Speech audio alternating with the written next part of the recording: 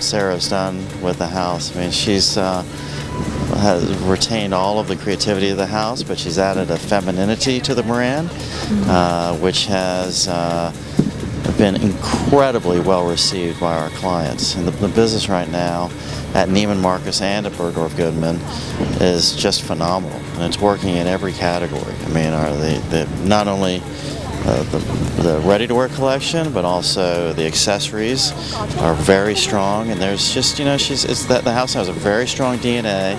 It has, it still is always a place that people turn to for, you know, to find advanced creative fashion, but with a really unusual degree of, you know, a new degree of femininity that's been very successful.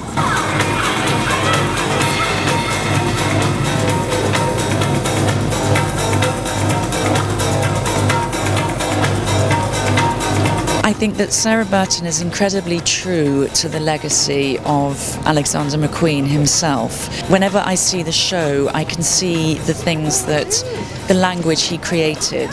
So just as Karl Lagerfeld takes the original code of Coco Chanel and turns it into something new, so too you can see that happening with Sarah Burton and Alexander McQueen, the founder of the house. But she also brings something different to it, in the same way that Karl Lagerfeld does.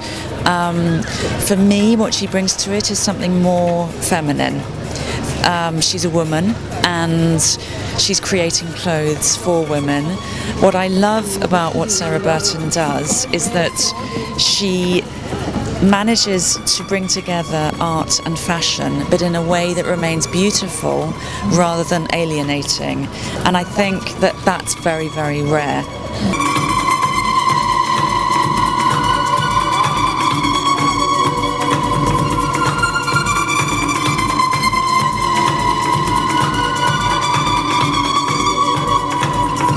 I mean, I love the progression of the kilt, but the whole tribal moment with all the fabulous Maasai beading, and the fact we didn't realise the floor was sand.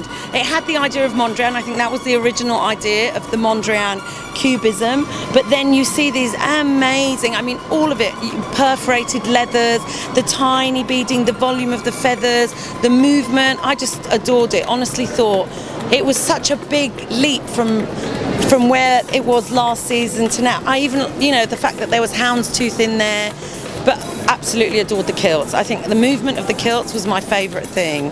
These are things you want to buy and wear. That's what I loved about it. I just thought, yes, it was brilliant. You know, as a woman, you'd feel amazing in that movement of that skirt. That beautiful beaded Maasai skirt was stunning. It was like a piece of jewellery on your body.